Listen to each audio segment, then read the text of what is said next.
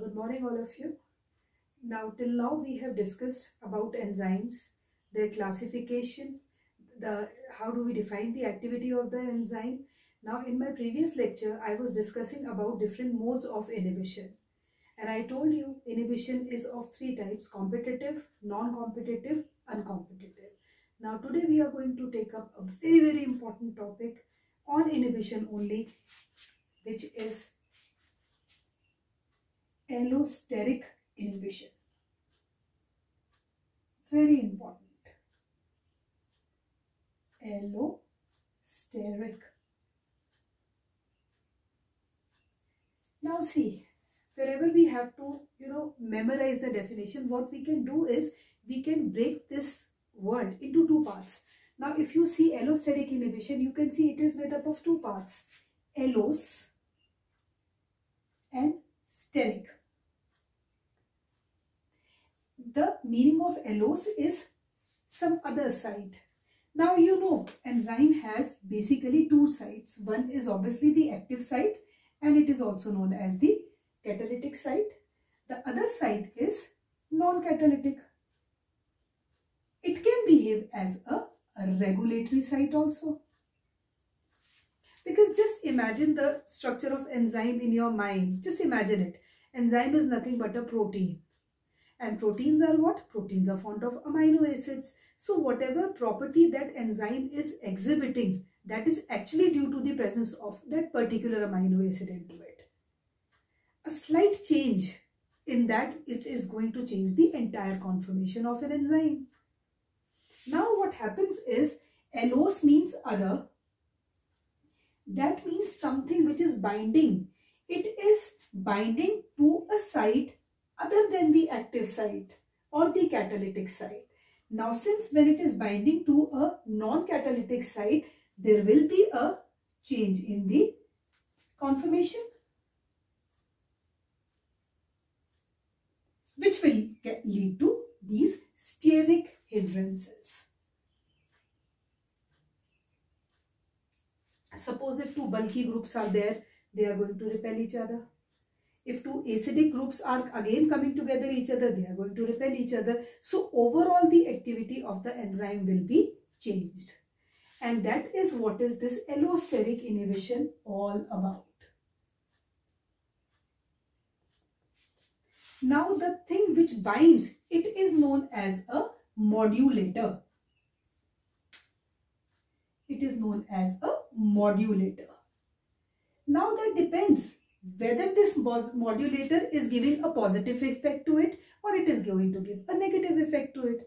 As I told you, that depends upon the sequence of the amino acids. If acidic and basic will combine, obviously there will be maximum cohesion and it will lead to increase in the activity of the enzyme. If two acidic groups are combining, obviously it will lead to repulsion, or you can say the enzyme activity can be decreased.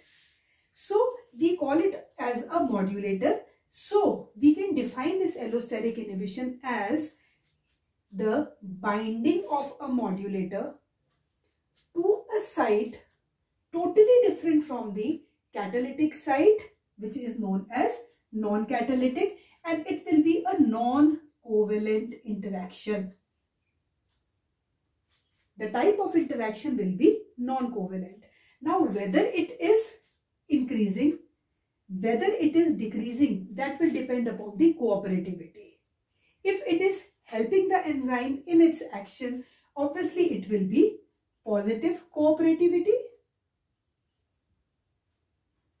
And if it is inhibiting, it will be a negative cooperativity. They say, for example, binding of oxygen to heme.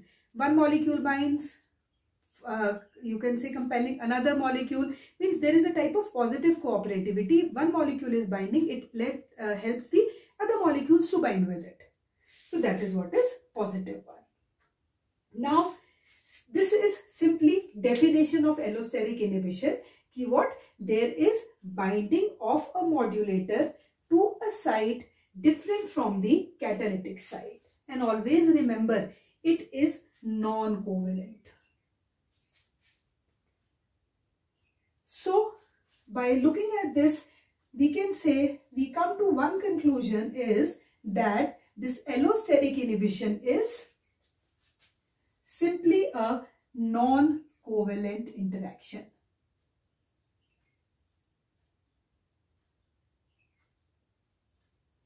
Right. Now, in the previous class, we had discussed about the effect of the substrate concentration over the enzyme activity. And I told you, more the concentration of the enzyme, more will be the substrate. Once the active site of the enzyme is filled, it is going to attain a saturation kinetics. And this type of curve was also known as a hyperbolic curve. Now in allosteric inhibition, it is altogether different. There is no binding of the modulator to the active site. It is going and binding to a site totally different from the active site, so that it can bring a conformational change. Now if a modulator is helping, it will be positive cooperativity. If it is not helping, it will be a negative cooperativity. So you can see there is a difference in the curve. During allosteric inhibition, the curve is this, which is also known as sigmoidal curve.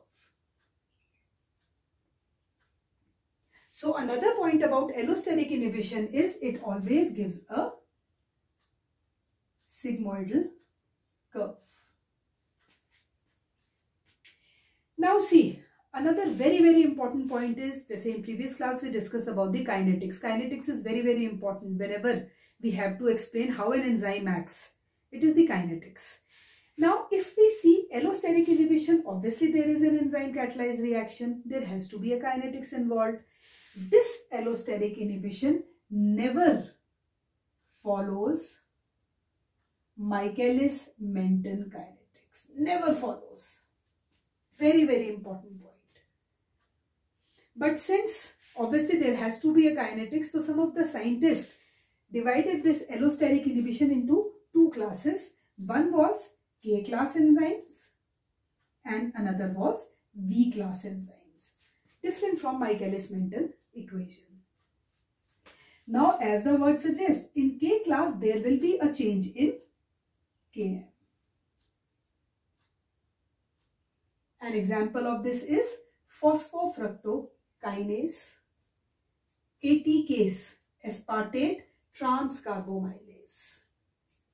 Phosphofructokinase is the rate limiting enzyme of glycolysis, and ATCase is the rate limiting enzyme in pyrimidine biosynthesis.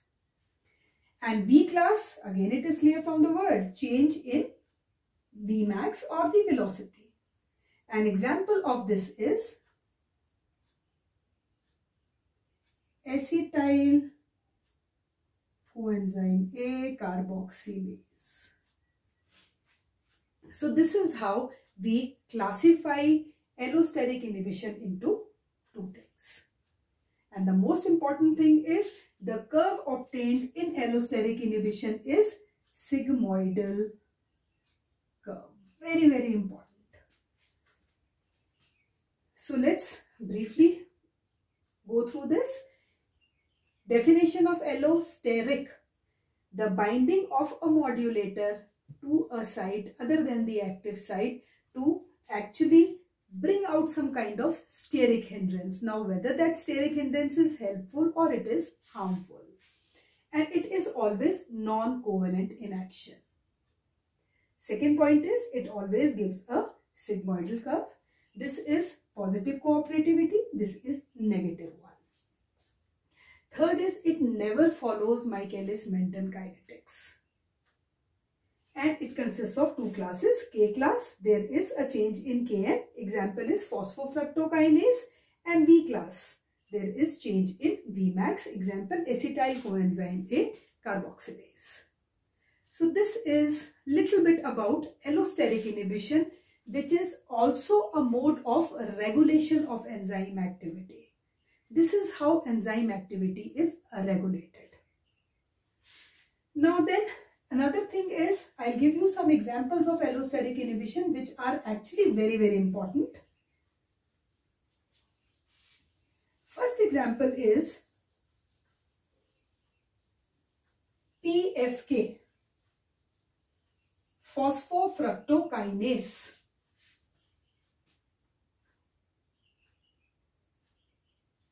The activator of phosphofructokinase and inhibitor. The activator of this phosphofructokinase is AMP and the inhibitor is ATP and citrate ions. Second example is glutamate dehydrogenase. Glutamate dehydrogenase. Here the activator is ADP and inhibitor is ATP. Now if we see this phosphofructokinase, another example I am going to give you here is, see, suppose first of all we are going to take this reaction. PFK is catalyzing this.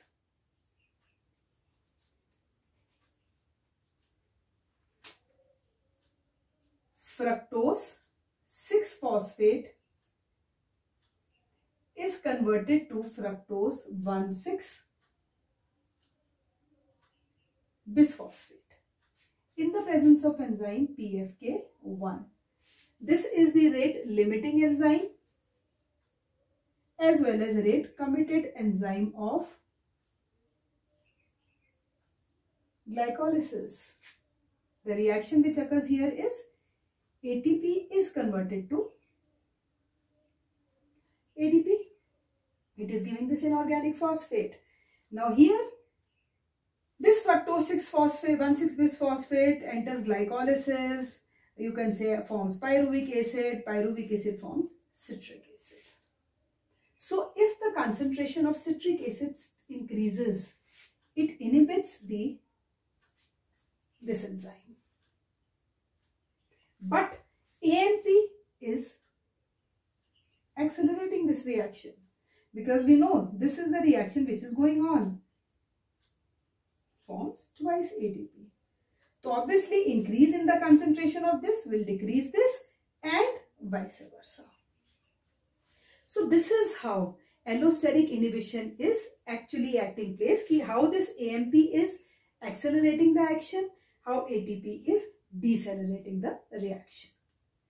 Same is the case with glutamate dehydrogenase, the enzyme which is required for the oxidative deamination of glutamic acid to form alpha-ketoglutarate. So here in these two reactions, we can say allosteric inhibition plays a very, very important role in the regulation of the activity of the enzyme. Regulation of enzyme activity. So first mode of regulation is allosteric inhibition.